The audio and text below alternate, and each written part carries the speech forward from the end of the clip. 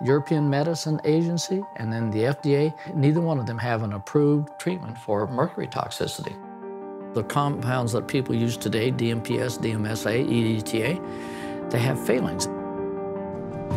Because the chelators are all toxic in a way.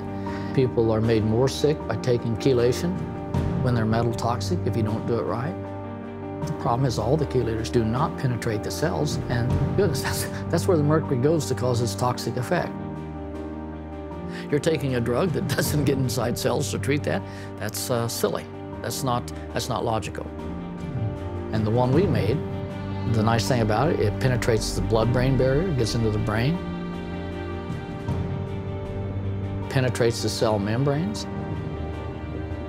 it penetrates into the mitochondria, and it binds mercury in the body and renders it non-toxic. Well, that's a logical approach to solving a biomedical problem. Go where the toxin is setting. We now have our compound designated as an orphan drug to treat mercury toxicity in both the USA and in Europe. An orphan drug is one that isn't worth the pharmaceutical companies working on because there's not enough value there.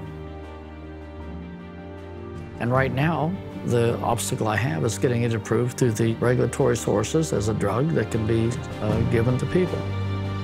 I've been talking about mercury years before I ever thought about making a chelator.